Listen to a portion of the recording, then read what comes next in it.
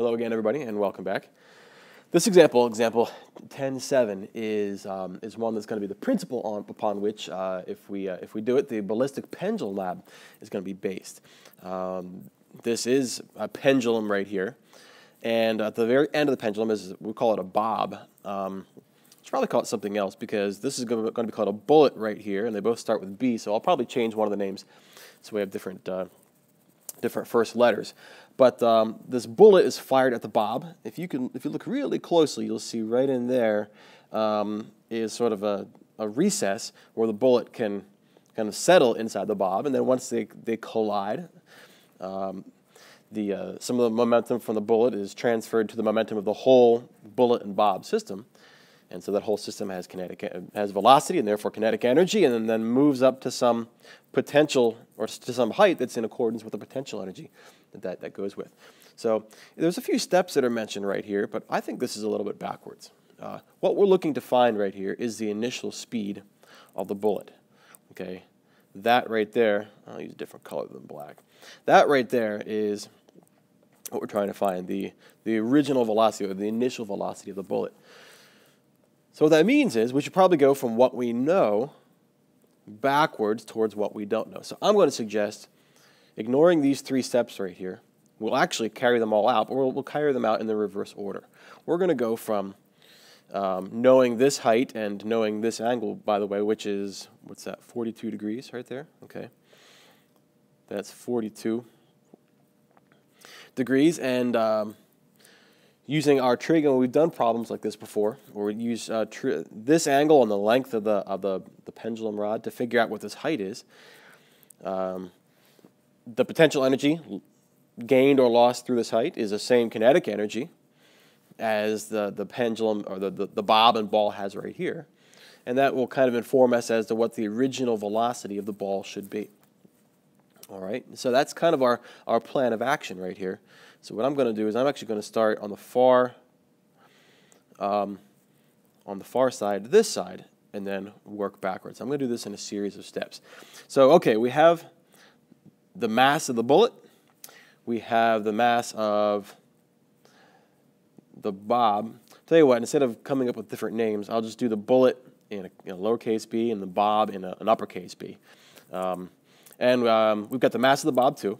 All right, and we've got the length of this pendulum rod right here. Now we're going to ignore the mass of it. We're just going to pretend that it's like maybe some sort of a rigid string or something that's that doesn't have much mass. And that's the length of it right there.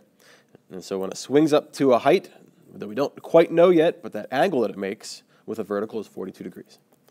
So let me see if I can move this up here like that.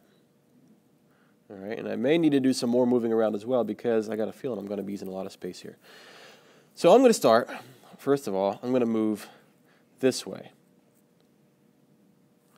From there to there in trying to find out what our initial velocity of the bullet was. Okay, so I'm just going to call this step 1. Okay, and that is, what is the height? What is the height? It looks like an N right there, doesn't it? What is the height that the bullet and bob swings up to? All right. Well, down here, that's the size of them when the bullet connects, or that's the position of the bob when the bullet connects it. And this right here is going to be what it swings up to when the bullet is inside the bob. All right, this angle right here, that's 42 degrees. All right, and the question is, what is this height right there? All right, that's going to be very important. Why? Because at the very top right here, I'll do this in blue, we have potential energy due to gravity, right? It's gone up to some height and it's no longer moving, and all this energy that it had here gets turned into potential energy, and so what's eventually going to happen is it's probably going to swing back down, right? But we know that to be equal to mgh. That's why h is going to be so important, because that determines how much potential energy it has. All right, why does that matter? Well, because assuming conservation of energy, then the potential energy at the top right here is going to have to be equal in magnitude to the amount of kinetic energy that the system has. All right, the kinetic energy, that's a pretty terrible K. Let's try that again. The kinetic energy that the system has. So if these are going to be equal, we should be able to find the velocity of the bullet and bob system. I should put a little bullet in there, I guess. There we go. The bullet and bob system, because we know the mass of both of them together. And we should be able to solve for the velocity right there. All because we set this energy equal to that energy. Okay, conservation of energy. So it's moving right here, and it goes up, and then it stops. Now it's not moving, but it has potential energy. All right, but the important thing is to find this H right here. Okay? So we've done a problem like this before where we've taken and kind of broken this into a right triangle. All right? So that's a right triangle right there. I'm going to call this side A for adjacent. So this right here, from here to here, I'm going to call it A. You can call it whatever you want, honestly. But we want to solve for this H right here. So if we can solve for this A, we can just take the whole length of the pendulum, which, what is the whole length of the pendulum right there? It is, I believe, 0.75 meters, right? Right there. Okay, so this is 0.75 meters. That's functioning as our hypotenuse, right? All right, so let's find out what A is. Well, A is adjacent to the angle, so we're going to use cosine. So the cosine of 42 degrees is the adjacent of the hypotenuse, all right? Is A over 0.75 meters, which means that the side A, I should do that in orange, I guess. A is going to be 0.75 times a cosine 42 degrees. All right, what do we get if we calculate for A? I get a total of A equals 0.56 meters. All right, so this is 0.56. Sorry, I'm writing so small. I'm trying to save space right here, but it means that my writing isn't all that great. If this is 0.56 and the whole length of the pendulum is 0.75, then that means our H, I'll write that in red again, our H is going to be, here we are, 0.75, the whole length of it minus 0.56. And for me, I get that our height H is going to be 0.19 meters. All right, let's dotted line box that right there. I know that's really squeezed in there like that, 0.9 meters. That's going to be really important to us because this is the height that the pendulum swings upwards. All right, it increases that height right there. So therefore, at the highest point that the pendulum stops right there, it's got a potential energy. Potential energy equals mgh. So what's the mass of the whole pendulum and bob system? Well, it's their masses added together, right? So the bullet and bob system. So that's going to be lowercase b plus uppercase B, right? That mass times g times h.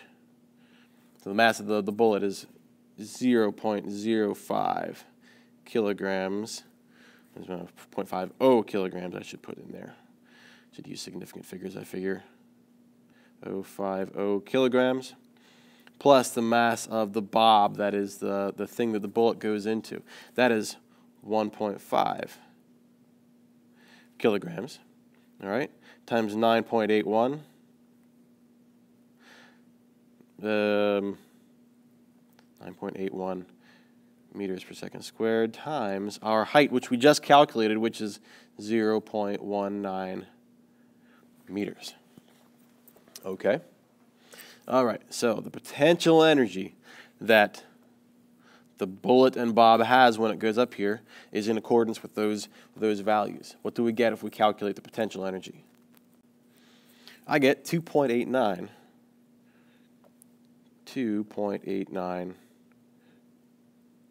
joules.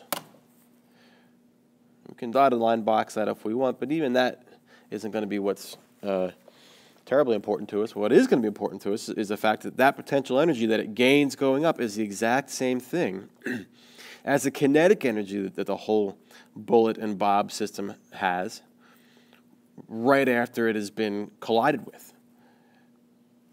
All right, the kinetic energy right here at 2, that's what we're going to be solving for right there.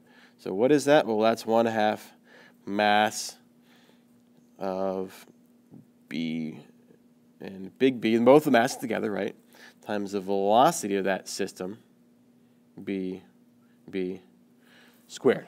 All right, the velocity of both of them. The kinetic energy is equal to the potential energy, and the kinetic energy, of course, is 1/2 mass times the velocity squared. So what we can do is we can find that velocity, because we know the mass of both of them. We know the value of that kinetic energy is. We can find the velocity that they have. Once we do that, we can then use conservation of momentum to work backwards to figure out how fast must that ball or that bullet have been moving to cause the system to have that velocity afterwards. Okay? So, by the way, I should probably label these different. Everything we've been dealing with so far has been at position 3. I'm going to call this position 2 right here, and all the way back before the collision, we're going to call that 1. All right, so I'll put a little subscript 2 right here. It's really the velocity at 2, at that position right there. All right, so let's solve for that velocity. What is it going to be? Okay, the velocity of the bullet and bob system together is going to be what? Well, we're going to have to let's see, multiply our 2 up over here, right? So it's going to be 2 times 2.89 joules, and divide by the mass of the system, right? That's, what is the mass of the system, by the way? That is 1.55, I think, right? 1.55 kilograms. So I just added them together in my head. That was the 0.05 plus 1.5 right there. That's the mass of the system. And so that mass has been divided down. We just need to take the square root now, right, to get just the velocity. So that's going to be our equation for the velocity of the system at 2 after the collision takes place. All right? Let's multiply that out and see what we get. I don't know about you, but I get a final velocity of 1.93 meters per second. Very important to us. All right? By the way, up until this point, we've been talking about collisions and talking about initial velocity and final velocity. I hesitate to call this, I hesitate to call that initial velocity right there because it's really the final velocity after this collision right here. So that's why I call it velocity at 3, velocity at 2, velocity at 1.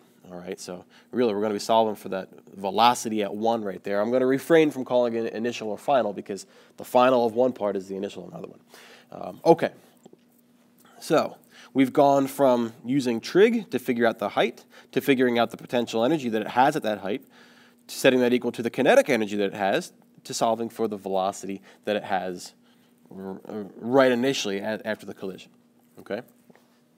Now, we can solve for, and I'll do this in red again. We can solve for the velocity at 1 right there. All right?